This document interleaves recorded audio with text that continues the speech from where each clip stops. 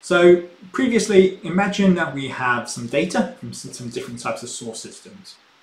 Now we have something called Data Factory.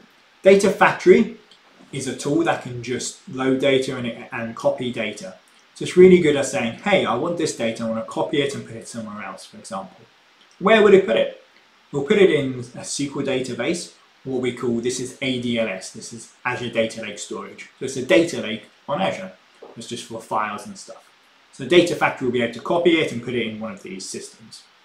We also have things like Data Explorer, which can use KQL, Custom language, to look at data and really get at streaming. And then we might do other stuff like this machine learning, and this red symbol here is Databricks, which is an external company to Microsoft, who work very closely with Microsoft. These are tools that people typically do machine learning on. And then we might load the data into Power BI and do data analytics.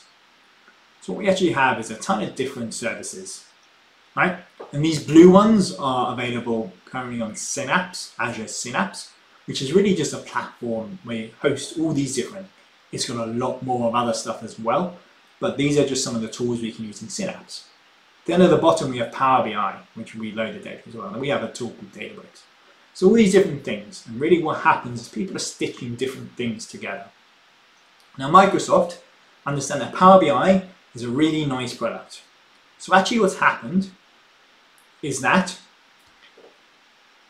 Power BI has absorbed all those other features. Now they're still in Synapse and they're still going to exist and you can still use Synapse. But in the Power BI now, in the UI and the website, you know, the interface where you go to Power BI, it has all these other things available. And this is renamed as Fabric, so it's turned green and turned to Fabric. It can still connect to all these other things like Amazon and Databricks, right? And it works really well to connect to this. And then what it actually does though, what one of the big concepts of Fabric is that instead of all these different areas, it has this single storage, the data lake, a Delta Lake, right? So it uses Delta Lake, this Delta format. And then this is actually the same storage for all the different services, which is one of its big things. So it has here this Microsoft Fabric.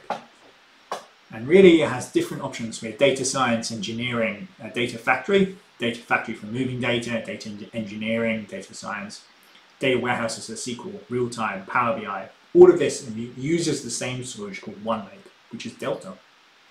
We also have Data Activator on the end. I'm not going to go into that. It's a new service and it's for triggers and reacting to your data, right? Get out of this and we'll have a separate session on that because it's not out yet at the time of this recording.